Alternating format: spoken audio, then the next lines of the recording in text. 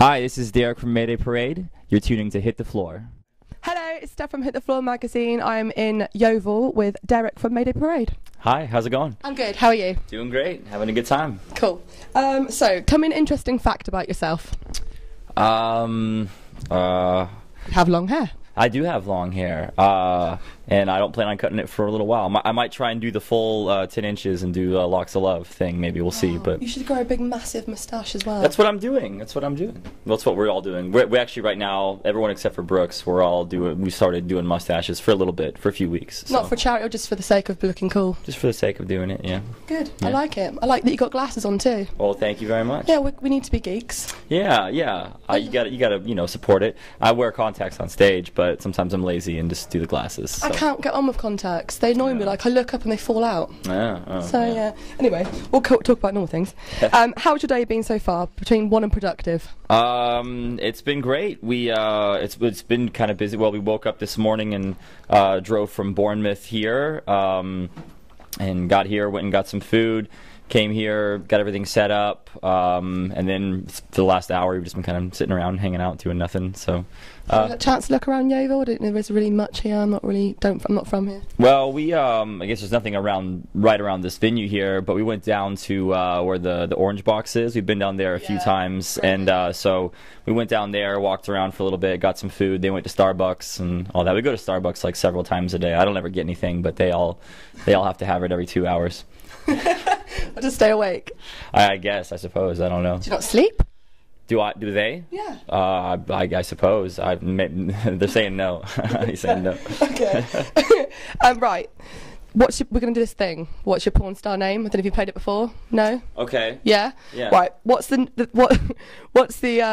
first ever pet's name? I know this one. It's gonna be my porn star name would be Weenie Landing, which is kind of. You already know the game. I know. Yeah. It's weird that my first cat I ever had, his name was Weenie, and Any particular reason? Weenie? It's just Anything was small.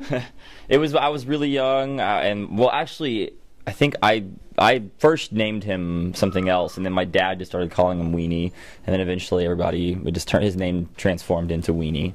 And he was my favorite cat. I loved him. He was awesome. He would play the piano whenever he wanted to go outside. He'd jump on the piano bench and hit a piano key and bring him outside. That's a really talented cat. Yeah. And he would only drink out of the sink, the running water out of the sink.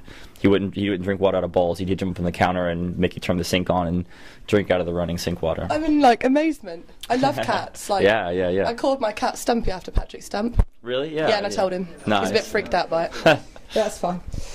Right, so obviously your new album came out in March over here. How do you think it's been received while we've been playing it over here? Pretty good? I think so, yeah. I mean, we do 2 songs from the new album on this tour, and the response seems really cool, and just overall, all of it has been good, and we're just happy to have the album out, and we love it, and we're just happy that it's been going pretty well so far, and yeah.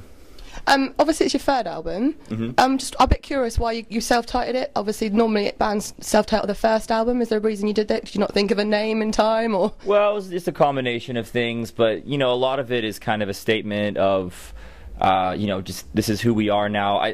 Really to go back on it, whenever we made our second album, Anywhere But Here, we just basically kind of made a lot of compromises along the way to make the label happy, and wound up with an album that we didn't care about as much or believe in as much. So for this one, we learned from doing that album that way, that we wanted to just go in, make the album that we wanted to make, and we didn't even show any label or anybody until the album was completely finished, and I think that's just really important for us, you know what I mean, to go in and make the album that we want to make. And so yeah, we've all just a lot of things have changed over the last few years for us being in this band, and I feel like we're just at a new comfortable place now, and we know who we are and what we want as a band, and so it's just kind of a statement of that with the self-titled album. Yeah.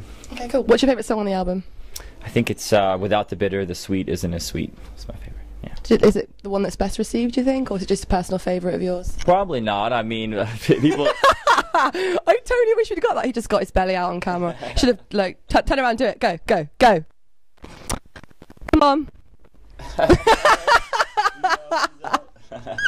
You should have been in the shot and he could have played the game. Yeah, there you go. Well, Right, carry on. Well, it's probably not the. I mean, I know that's hard to say. A lot of people seem to like that one, but it's not the most popular, I don't think. But yeah. Okay, I can't read my own writing. Oh, apart from any other tours, like coming over here for Slamdunk, you coming over for festival. Any other festivals you're doing, or just a Slamdunk? You can't tell me. Well, as of now, yeah, it's just Slamdunk is the only thing that I know of. But I would love to. I mean, all the festivals that we've done over here have been wonderful. So I'd love to come back and do some more. Yeah. So you did Slamdunk last year. Are you playing on like a different stage, or is it going to be bigger? Do you think, or you don't really know the situation yet? I don't really know, honestly. Yeah, I'm not sure. But either way, it'll be cool. It was great last time, and yeah. I think you're going to top it from last year, because last year was good. I was there. I remember.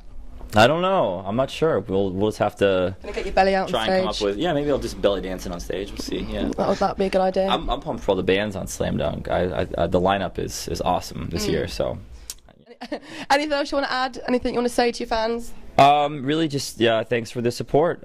This is our 5th time coming over to the UK, and it gets better every time. And just thanks for anybody who's come to the show or listened to the band or whatever. It just means a lot. Thank you. Okay, thank you very much.